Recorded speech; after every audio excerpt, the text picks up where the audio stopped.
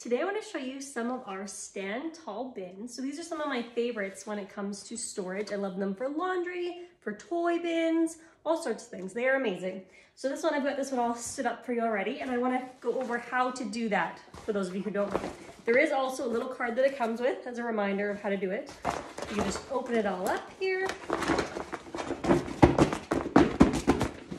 And then you take the 4 rods that it comes with, and you start placing them in these little loops. Stick it in there, slide it all the way through, and then you can kind of see on the top here, there's a little elastic. You want to make sure to kind of flip that over and have it go through this part of the elastic, so like kind of backwards, and then that'll hold it in so it doesn't wiggle and fall out like this while it's closed.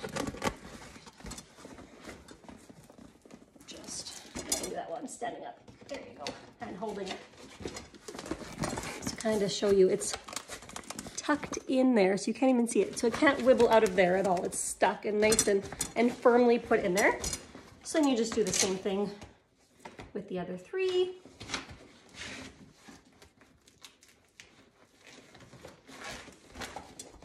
It can be kind of tricky to figure out, but once you know how to do it, it's really not that hard. I know for some, especially if you miss the little card that explains it, you're kind of like, what do I do?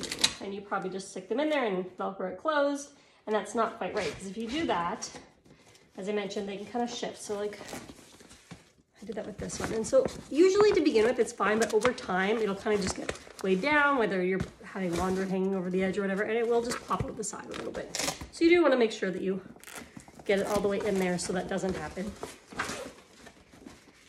Give you an idea of the size of the handles.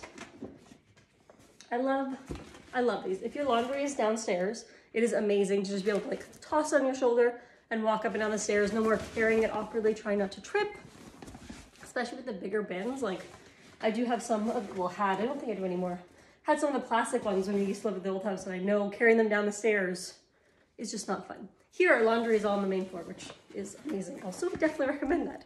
So this is our Tiny Cars print, part of our spring line. It is so cute. Kind of looks like little rainbows from far away. When you get in there, you kind of see it's like, it's got little tiny cars in there. And I love that it's this nice neutral gray.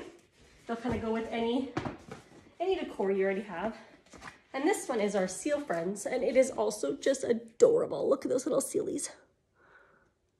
Adorable, super cute. And again, a nice neutral blue tones. Really great for both boys and girls. I know Georgia loves this because it's blue.